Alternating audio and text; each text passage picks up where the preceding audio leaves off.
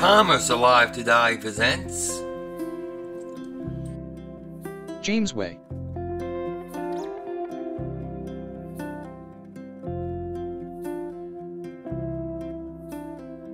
Jamesway began in 1961 with its first store by Herbert Fisher. The company got its name from the town in which the first store was located, Jamestown, New York. At its peak in 1991, the company operated 138 stores throughout the Mid-Atlantic region of the United States and employed nearly 6,000. The company had locations in New York, New Jersey, Pennsylvania, Maryland, Ohio, Virginia, Delaware, and other states.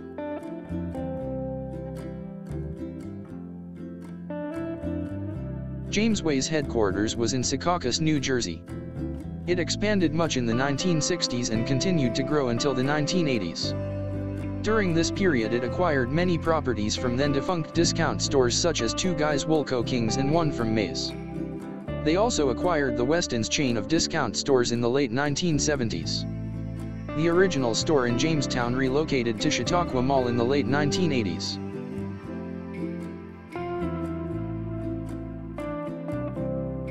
Jamesway No. 20, located in Monroe, New York, was destroyed by a major fire on April 29, 1990.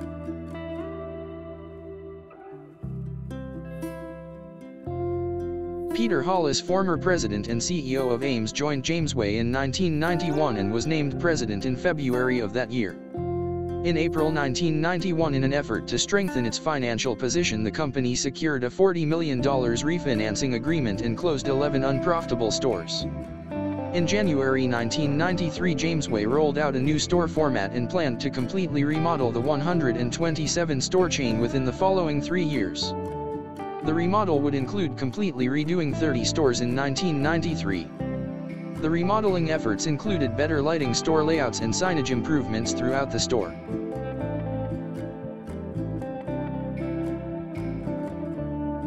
In June 1993, Joseph Edery, most recently chairman of Stewart's, rejoined the company as president and CEO.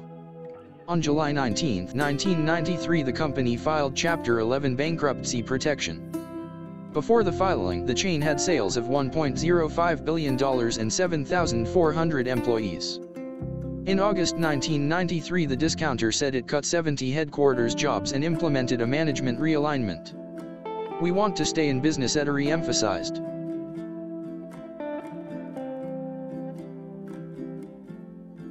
In January 1993, Jamesway closed 13 stores. In December 1993, Jamesway announced it would close 14 stores and remodel 11 stores as part of a plan to pull the company out of bankruptcy. Jamesway closed 10 more stores in 1994, leaving the chain with 90 stores remaining. Jamesway faced competition from other large chains such as Walmart, Ames, Bradley's, Caldor, and Hills, which started to open new stores in areas where Jamesway stores were already located. The chain emerged from bankruptcy in January 1995. The company put itself up for sale in May 1995. Ames was viewed as the most likely suitor for the chain. Hills and Caldor were also considered as possible suitors. At the time it put itself up for sale, the company had 5,900 employees.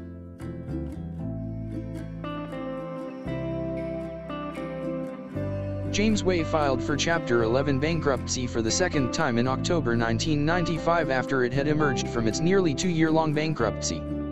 Just days before its filing, the company laid off 3% of its workforce. Jamesway was at the point of no return to profitability to save the company.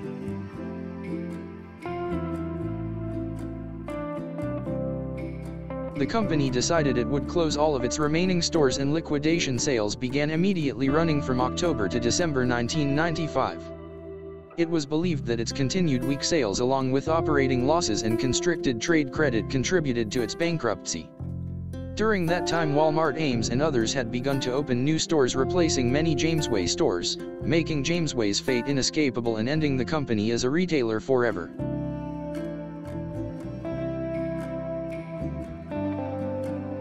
Ames purchased 11 former Jamesway stores and reopened them as Ames stores, and Joseph Edery would eventually become the new president of Ames, but Ames declared bankruptcy in 2001 with a similar reason to Jamesway's and eventually closed all of its stores a year later, also ending Ames as a retailer. and was the 4th largest retailer at the time. What's the matter? Got the shopping blues? Jamesway's got it all for you.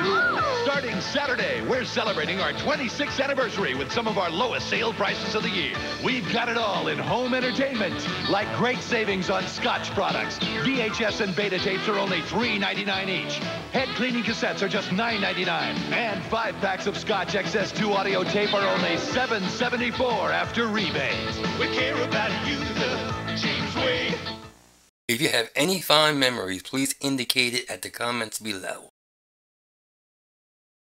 Thanks for watching, subscribe, and like.